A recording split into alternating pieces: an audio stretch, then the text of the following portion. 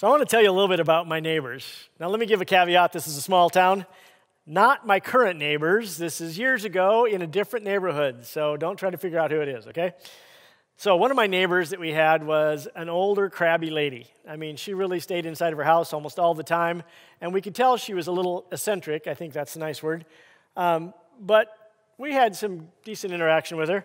But I found out later that when we were spray painting the house, the clouds, the steam that came out from that, the mist that came out from that, she thought was a fire, so she called the fire department.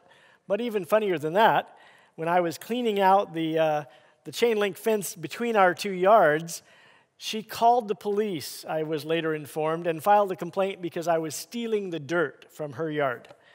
And you just kind of roll your eyes and go, neighbors, right? Crazy neighbors? Well, we had some neighbors at a different time on the other side, and they were the loud, obnoxious neighbors. Do you ever had one of those? So they went to a church that doesn't teach the gospel. They were very opinionated, but mostly they were messy and loud. So they had like furniture in their front yard. They planted corn in their front yard. But the worst thing is that they yelled at their kids like every day. And they were so loud that when they yelled at their kids inside the house, you could hear it across the street. And when they yelled at their kids outside the house, you could hear it way down the block. It was so annoying. In fact, it was kind of guilt-producing because you thought, is this time to call CSD? Is this abuse? And, I have to tell you, we were civil to them. And then they moved and left their house in an absolute wreck. And we were so glad they were gone. I don't know if you've ever had neighbors that you wish they were gone or that you are glad they're gone. We had some other neighbors that really added to our life. We had some neighbors from Taiwan and taught us about some wonderful Chinese cooking. We had neighbors for quite a while from the Punjab state of India. And wonderful friendship developed out of that, plus a lot of good chai tea. But one of our neighbors that I want to tell you a little more about was a young couple that moved in right across the street from us. And we'd known that somebody was moving in there, but we hadn't met them yet. And it was one of those wonderful Christmas Eves where you get snow, and we'd gone to church and had services, and we came home and we're bundling our little kids out of the car into the house, and all of a sudden snowballs start zinging into our yard. And we found our new neighbors were starting a snowball fight. So we picked up and had a big snowball fight using other neighbors' yards, not messing our own up. And it kind of evolved into some hot chocolate and getting to meet each other. And over the course of the years we lived near each other, we had a wonderful relationship with those neighbors. And I am sure you can relate, if you've lived in any kind of neighborhood, that there's all kinds of different neighbors. And there is another topic in this discussion, and we've talked about spiritual, healthy relationships. And we've talked about how God is supposed to have an impact in my life so that it affects how I treat the least of these, how I treat my spouse, how I treat my children. And now we're moving to the wider, broader perspective. And the word that we are using and that the Scripture uses is, how does my love for Christ and His love for me, how does that make a difference in how I treat the neighbors? And neighbors is a pretty general word. In fact, the neighbor word comes from nigh, and meaning people who live nigh or close. So, literally it means the houses in the few blocks around you, but in a larger sense, it means the people that are near you, and maybe even we can stretch it to the people who are kind of like you. And so we have a great tendency to see neighbors as people like the last couple I was telling you about. They're fun, you connect with them, you have a social relationship, you have some things in common. And yet Jesus changes the word neighbor. Instead of being people that are easy to love and people that are like me, which I think probably are our preferred kind of neighbors, he tells a story that has a huge impact. And so in this story, he actually changed the word neighbor from loving people that are like you and near you and that maybe you have to love. And he changed the story. He changed the word by this story. So if you have your Bibles, turn to Luke chapter 10, or open your app and take notes as you follow along, or open the YouVersion. And we're going to read a story. I'm going to tell you a story that's probably very familiar to you, but I want you to hear it for the reasons it was being told, and I want you to let God speak to your heart through it. So, Luke chapter 10 starts the story. Here's the setting. On one occasion, an expert in the law stood up to test Jesus. Some versions call him a lawyer, but this means somebody who is well-versed in the Old Testament, particularly the first 5 books, which not only had relationships with God kind of organized and discussed, but how we're to treat our neighbors, how we're to run our cities. It was a comprehensive Jewish lifestyle book for the lawyers. And so he approaches Jesus and he says, "Teacher, what must I do to inherit eternal life?" So he approaches him respectfully. He calls him rabbi or teacher. And then he asks a very loaded question. What do I have to do to inherit eternal life? And I think implicit in that idea of inherit eternal life means what's the bullet point list of things that I have to do so that I will be able to have eternity with God, to have a life with God after I die? To inherit, meaning kind of to earn the right to have it. And Jesus, who is a high proponent, you can see, of self-discovery, he didn't just answer him. He asks a question. He says, "What is written in the law? How do you read it?" So he flips it back to him and says, "Well, you go first. You answer." And the lawyer said, "Love the Lord your God with all your heart, with all your soul, and with all your strength, and with all your mind. And, second, love your neighbor as yourself." Now, the remarkable part about this answer is it's almost exactly the same answer Jesus had given to this question earlier. The first part was pretty well known, I think, within Jewish culture, that the Deuteronomy 6 is a passage called the Shema, where they would recite that daily, and it was, love the Lord your God with all your heart, soul, mind, and strength, and it was understood that was the most important commandment of all, to love God who made us and who designed a life that we can live. And so that's not surprising part of the answer. The second part was maybe a little more surprising. He says, love your neighbor as yourself. And unlike the first commandment, love your neighbor as yourself comes from a passage in Deuteronomy. And if you read Deuteronomy 19, there's a whole bunch of laws about gleaning and about how to cut your hair and what not to do and who not to marry. And it's kind of, if you will, in the minor section of the laws. And he picks it out of that section and says, no, your relationship with God is the most important. The second thing is to love your neighbor as yourself. And that was a startlingly good answer. And so Jesus said to him, "You've answered correctly.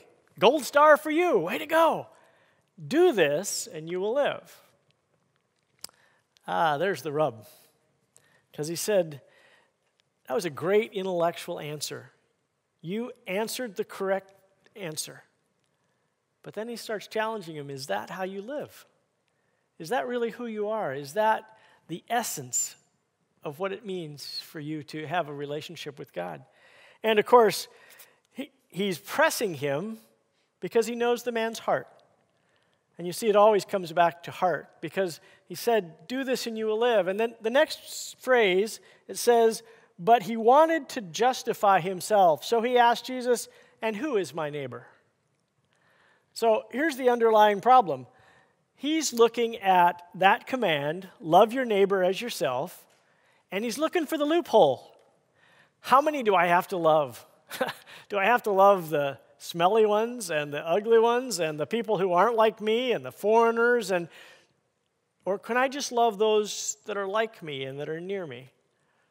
And I think we often look at God's word with that kind of a mindset. What's the least I can do to get by? Instead of, how is this going to fill me and change me and transform my life? And so Jesus looked at that man, and I think obviously he knew where he was coming from, and so he leads in with a story that is a huge impact on the Christian world, both at that time and since then. And he tells him a story about a man who goes down from Jerusalem to Jericho, and it says he is attacked by robbers, he is beaten, his things are taken, his clothes are taken, and he's left essentially on the roadside dying. It's a stark scene. And so that's the setting. then there are three people that walk by him. And the first, he says, is a Levite. And the Levite means he's from the tribe of Levi, and they were specifically set apart to be representatives of God and to help with the worship in the temple. They were not the priests necessarily. They weren't all priests, but they were a holy people. And it says, the Levite walks by, he sees this man dying in the ditch, and it says he went to the other side of the road. You see, social distancing is not completely a new thing. He went to the other side of the road, and he passed on by. You think, well, why would he do that? Well, he was obeying the law. You see, the law said if you touch a dead body, or even if you touch blood from a body, then you are unclean, and then you can't worship in the temple, and that's their idea of holiness was that you protect yourself from all the unholy things around you, even the physical things. So he was technically obeying the law. And then it says the second guy comes by, and he's a priest who would have even been a higher in the religious system. He was somebody who would help with the sacrifices, help with temple worship. And he did the same thing. He pulled off to the side and walked on by. And so I think he picks those two characters because they're very much like the person he's telling the story to. This guy that's an expert in the law would have identified with the Levite and the priest. And so then he tells of a third person. And he says, and the third person comes along, and he's a Samaritan. And I don't know how you respond when you experience a lot of somebody who has a great deal of prejudice, but the Jewish people had a tremendous prejudice against the Samaritans. They were people who had mixed the worship of God with the worship of idols, and they were considered just scum, and there was this long interaction of hatred, but the two groups together. And so when Jesus says the word Samaritan, I think probably the tension in the room just raised about 10 notches. And the third one was a Samaritan. And the lawyer's going, oh, great. And he says, what did the Samaritan do? And the Samaritan sees the man, same scenario as the first two. And he looks at him with compassion. And he gets off of his animal, and he goes down, and he binds up his wounds, and he comforts him. And then he goes to an extraordinary length. He picks him up and puts him on his own animal, his own donkey, and he takes him down the road to Jericho, and he finds a place for him to stay, and he pays out of his own pocket with at least enough for a couple of nights to stay. And then he tells that story, and then he looks back at the lawyer, and he says, I have a question for you now. Which of these three do you think was a neighbor to the man who fell into the hands of the robbers? So he didn't say who was near him, who was like him. He kind of changes the whole meaning of neighbor. He says, which of these three chose to see this man as a neighbor? And the answer, the expert in the law says, the one who had mercy on him. He gets the right answer because Jesus has backed him into a corner. But look at this. He doesn't even want to say the Samaritan. And isn't it ironic that the power that Jesus has, because up until that time, the word Samaritan would never have been coupled with the term Good Samaritan. And now we think of this story as the Good Samaritan. And there are hospitals all over the world that are called the Good Samaritan Hospital after this picture of compassion on somebody who had a need. And Jesus again says, go and do likewise. It's a very powerful paradigm shift where he says to him, you have the wrong picture of those two commands, of loving God with all your heart, soul, mind, and strength, which if we have that relationship with Christ, should result in a life transformation that makes us not only want to love our neighbors, but to have Christ's power in us and through us to be able to love our neighbors. And this is a huge shift for the thinking of the Jewish people at the time. In fact, they had a proverb, love your neighbor and hate your enemies, which kind of meant that, again, we care for those who are like us and close to us, but anybody else, we can be enemies with them. And Jesus said, no, that's not the picture of being a neighbor at all. The picture is not who is your neighbor. The picture is how are you being a neighbor? Or, to make it a verb, how are you neighboring? And that's a much, much different question. I think it's powerful to realize this is not just one story in Jesus' life. This is not one time when he brings it out. In fact, I was thinking as you look through the stories of the New Testament that this picture of who is a neighbor and how do you see them as neighbors is something that Jesus actively lived all the time. He practiced what he preached. Not only does he tell the story of the Good Samaritan, and not only do the disciples watch it, but they record carefully. And I want you to notice as you read through the Gospels, as you even look at some of the stories that are in the devotions for this week, I want you to think about how many times Jesus looks at people and he treats them in a completely different way than the culture around them.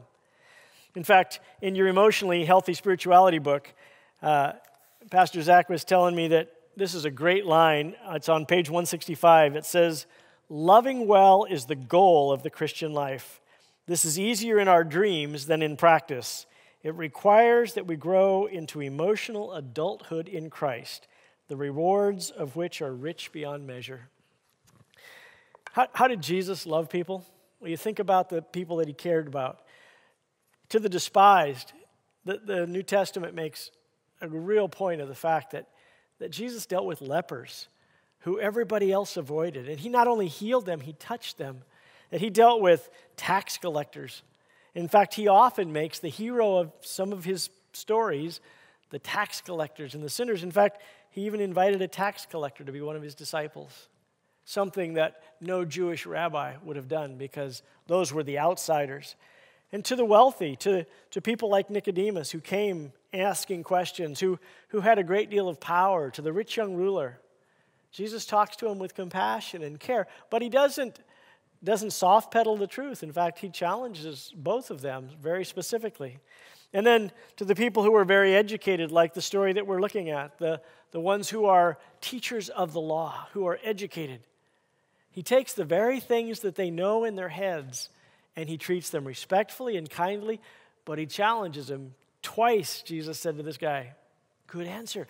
Go and do. Your life doesn't match up with the things that you're saying."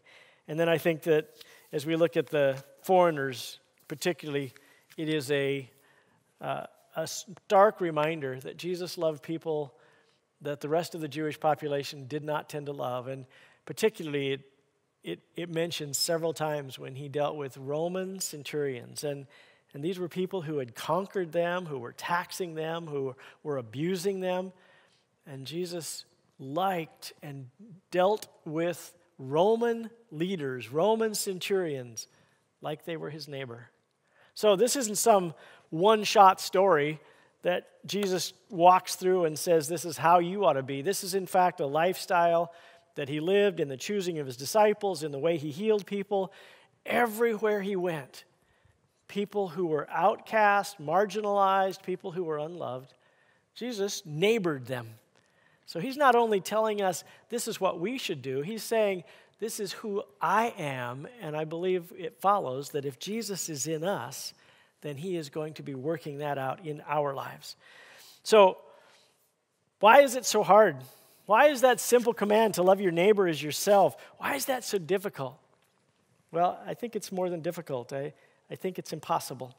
And there's a powerful quote from John Piper. It says, "It's overwhelming because it seems to demand that I tear the skin off of my body and wrap it around another person so that I feel that I am the other person. And all the longings that I have for my own safety and health and success and happiness, I now feel for that other person as though he were me or as though she were me." I don't think we even feel that degree of natural love for our children.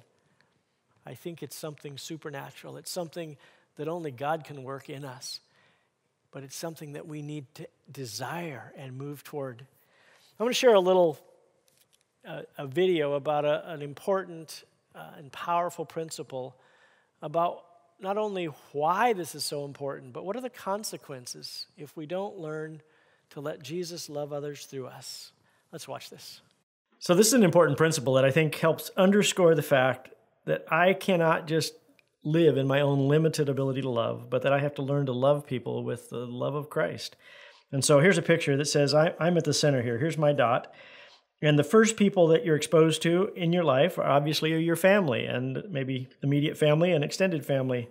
And usually there's somebody in your family circle that you just have a hard time with. Maybe you are opposite personalities, maybe you just like different things, or something is set up. And if you don't work through that and learn how to deeply love that person, you create what I think of as a relational shadow. So there are people that you will meet with later down the road, and they will remind you of this person. So this is your home, and then say maybe this is school, and I see these concentric circles. Maybe this could be your work situation or people who live in your neighborhood, but these concentric circles. And I was sharing this with a young man who was a teacher, and he talked about having a great difficulty with one of the people in his family and how they had never really resolved, and they'd just kind of gone their own ways. And he said, as you were telling me about this principle, I realized that there were two students that were in my class that I had already just kind of ignored and written off because they reminded me of my sister. And so we have these shadows that are affecting us. And maybe you have somebody at school and they're mean to you, or they're from a different ethnic background, or they're from a different political party, or somebody at your place of business who is just obnoxious in their views about some things. And all of those people that you do not learn how to genuinely love create this ever-growing relational shadow, so that everybody who is in that category is not on your, I'm going to really love that person. And I think you see that with this rich young ruler, with the story that Jesus is telling to this expert in the law, is he had a category of people called Samaritans. And those people were off his Christmas card list. He did not care for them, didn't want to talk to them. And Jesus intentionally includes them because for every person that he had decided was not acceptable, not to be loved, this whole category of Samaritans, and Jesus intentionally picks the Samaritan in that story. But I want you to understand how vital it is to really learn to love the people that are in your closest circle, to really learn to love the people you're with regularly, whether it's school or work, to learn how to love people. And every time we find a difference between us, how we feel about masks, who we voted for president, all the different ways in which we divide, every time we come to somebody that we cannot love, we have to say, Jesus, I need to learn to see them like you see them. I need to learn to love them like you love them. I need your power. Otherwise, you end up with all of these massive areas of people that I don't really love. And there's a very small group of people that I can actually love, and usually it's because they're like me. I think if you think through your own circles, you will find that to be very true, that we often discount people because of some label we have on their head, because of some person that we've been exposed to that's like them in the past, or a conflict that's unresolved. And I want us to move on now to talk about how did we actually make this happen? How does this happen in our lives? And I put that into the question, how can I be Jesus to my neighbors? And what I mean is that this list that we've talked about, the alphabet of love, how do I accept them? How do I bear with them? How do I challenge them? How can I be devoted to those relationships? How can I be encouraging? How can I be forgiving? The alphabet of love, all these ways in which the Bible describes how we treat people, how do I get there? And I think actually this title may lead to a wrong conclusion.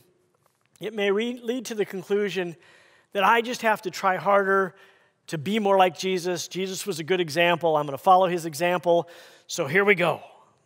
And that will fail miserably. Remember back to the first lesson in the series where we talked about that we have to be connected to the vine, that we're just branches, and that we have to be immersed in the life with Christ. So it's not really me being Jesus to my neighbors. It's allowing Jesus to flow through me to him be Jesus to my neighbors. And I think it helps when we understand how we see ourselves. It's easy to make the gospel, the story about Jesus saving us, all about something that happened in the past instead about something that's happening right now. And I think the good question that we like to ask is, in the story of the Good Samaritan, who are you most like? Who is the person that you most identify with? And as I've thought about it in the past, I've always thought about, well, I hope I'm not like the priest, and I want to be more like the Good Samaritan. But as we were walking through this, I thought the shocking truth is, you know what I'm like? I'm like the guy that's on the roadside that was almost dead. And Jesus is the one that came and rescued me. The guy that was on the roadside dead could do nothing to save himself. And Jesus came and he's rescued me by coming and dying on the cross and by giving his life for me and by calling me to be adopted into his family. And so when I begin to see myself like that, then I see other people who are also dying on the roadside more like that. I mean, if you play this story out of the Good Samaritan beyond what Jesus stopped the story, how do you think that guy who had been saved, who had been rescued by a Samaritan, how do you think he felt about Samaritans after that? Do you think that changed his viewpoint? How do you think he felt about people who had been robbed and left on the roadside? I think he would have a great affinity, understanding that he was like them. And so, if I see myself in light of the fact that Jesus has rescued me from the wrath of God, from sure death, from destruction, from lostness, then, and only then, can I see other people differently. You see, I begin to see them through the eyes of how Jesus saw me. And you'll notice that most of these statements about how we are to treat people are based on accept one another as Jesus has accepted you. Forgive one another as you have been forgiven. Because what saves you is not rescuing people off the side of the road. What saves you is Jesus coming and rescuing us. But after he rescues us, it gives us a passion to want to be part of helping rescue others. So it changes how I see people, because once you understand the good news of the gospel, all of a sudden those minor little differences that used to separate us, they should be nothing, because we're all in the same category. We're all on a roadside dead, and Jesus rescues us, and he is rescuing others. So what that does is that moves us from saying, I just need to be a nice neighbor. Because this idea of loving our neighbors as ourselves is, again, it's that high bar, impossible for us to do. And our tendency is either to want to pull it down and make it into just kind of try to be nice. I mean, even the neighbors that were loud and messy, we were civil with. We didn't say anything to them that was inappropriate or angry. We were nice. I don't feel like I loved them at all. So we tend to pull that down, or we tend to leave it high and just feel guilty and condemned all the time. Or the third and the only good possibility is that we can say, that's what God's called us to, and I cannot do it. But Jesus in me can do it. And Jesus can begin to teach me and help me walk through the process of learning to love my neighbors like that. And Jesus wants me more than just to be a good, nice neighbor.